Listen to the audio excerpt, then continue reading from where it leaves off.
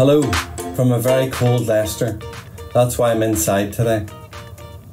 Thanks very much to all departments who've registered for the College of Emergency Medicine's Time Critical Medication Quality Improvement Project, which is running over the next 3 years. We're simply looking at 3 standards.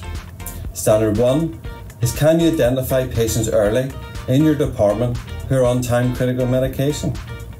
Standard 2 is, can you prescribe and administer a patient's usual time critical medication regime within 30 minutes of when they usually take them for all their doses while they're in the emergency department?